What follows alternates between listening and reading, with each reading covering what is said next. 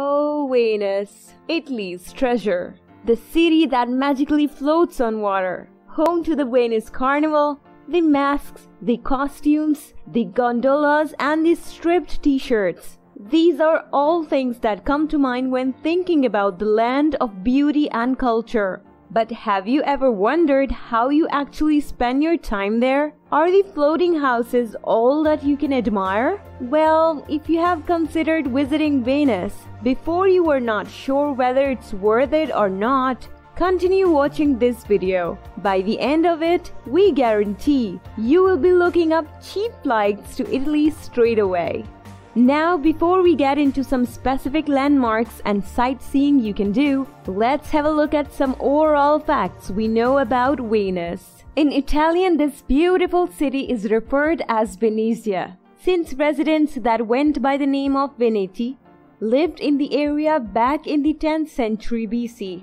Venezia is located in the northeast side of the country and stands on the waters of the Adriatic Sea, which is why it has previously been known as the Queen of Adriatic.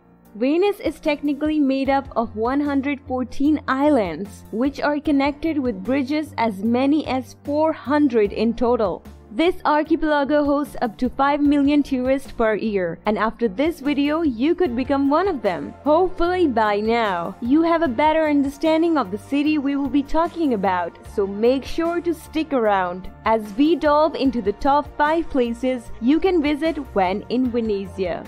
Rialto Bridge. As mentioned earlier, you'll be able to find up to 400 bridges in the whole of Venice. Some of them are larger and more special, some are less important and look like regular bridges. However, there is one bridge you cannot and should not miss when visiting Venice. It is the Rialto Bridge, a pedestrian bridge which is approximately 30 meters long and 20 meters wide. So not too grandiose, but its design sure is. It is named so since it was built in order to get to the Rialto market, the heart of the city, which is popular for the fresh fish, seafood, and fruits and vegetables it offers. Rialto was constructed over the span of 3 years from 1588 to 1591, using white stone. However, it was not always the elegant and graceful bridge that stands today. In its place were multiple bridges before, such as the pontoon bridge, built in the 12th century, which was later, in the 13th century, replaced by a bridge made out of wood. The later would also collapse in the 16th century, which is when they decided to build the Rialto the way we know it today. This white arch bridge crosses the Grand Canal, which we will talk more about very soon. It connects Venetian districts, San Marco and San Polo. You can not only climb the steps up to the center of the bridge, appreciate the incredible views of the water, and enjoy the warm sun of Italy, but you can also dine just next to it and admire the bridge with a slice of pizza in your hand. Or why not take a gondola ride and sail under it? As you cross the Rialto, you also have the chance to do some shopping, as the bridge is home to various different types of stores on each side. Square of San Marco.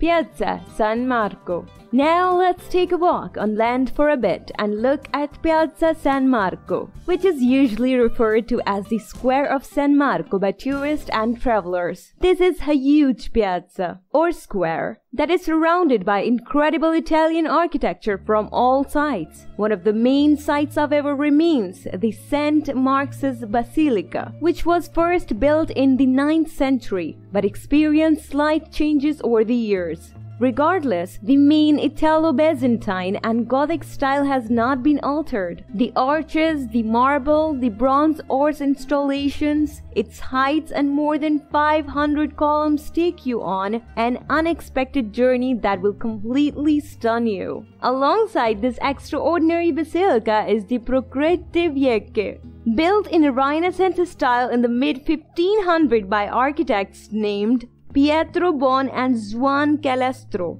The beautiful arches, columns, and symmetrical windows will take your breath away.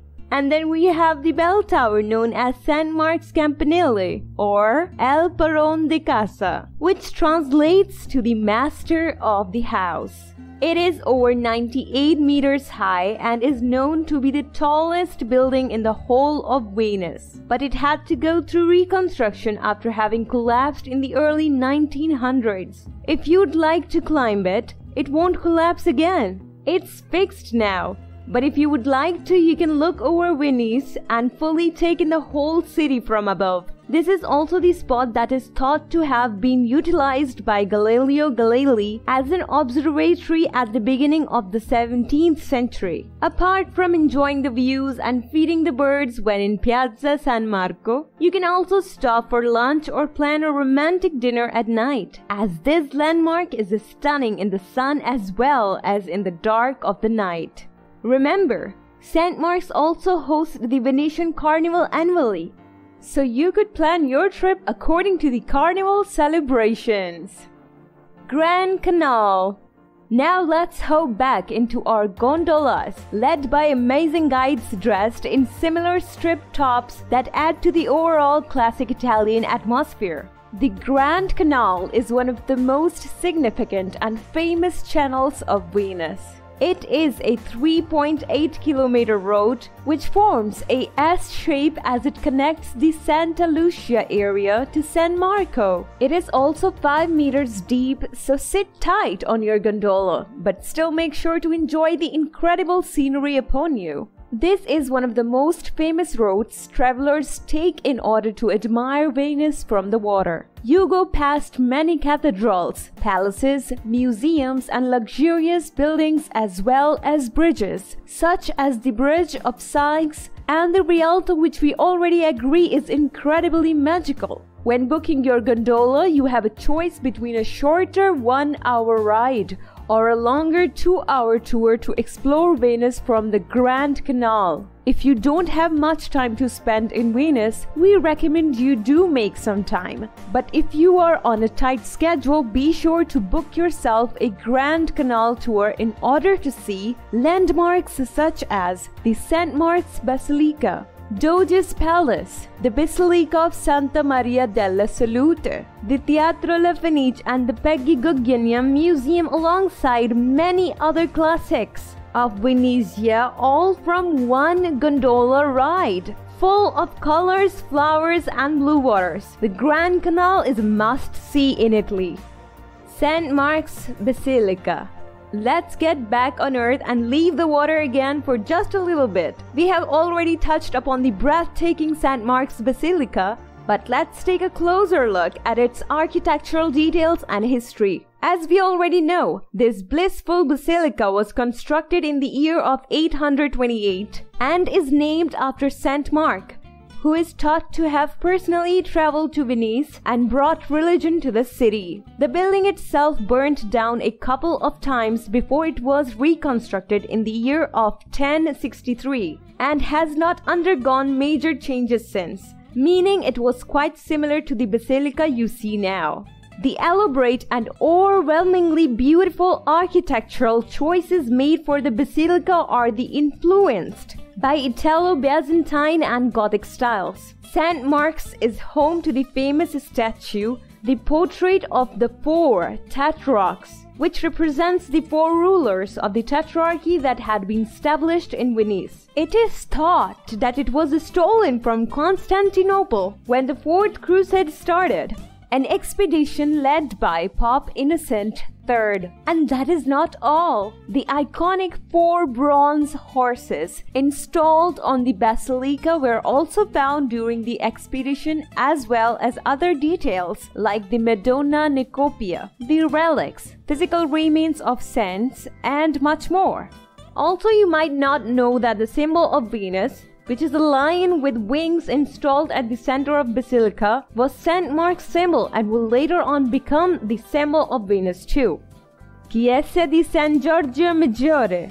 And for our final destination, we have Chiesa di San Giorgio Maggiore, or St. George's Church when translated to English. It is a spectacular Catholic church located on the shore of beautiful Venetian waters. creating a magical sight from all perspectives. This Benediction church was built by the great Andrea Palladio, a well-known Renaissance architect who designed this iconic church in the late 1560s, but was only completed in the year of 1610. Similarly to many other architectural landmarks, there used to be a different church in the place of Giorgio Maggiore, which was unfortunately destroyed after an earthquake. Before the version we know today was finalized, the bell tower we mentioned, called Campanile, was installed in 1467. However, after it collapsed in 1791, it had to go through restoration, after which it has remained the same until today. Not only is the exterior design of the church fascinating, but we also suggest taking a look on the inside if you have time.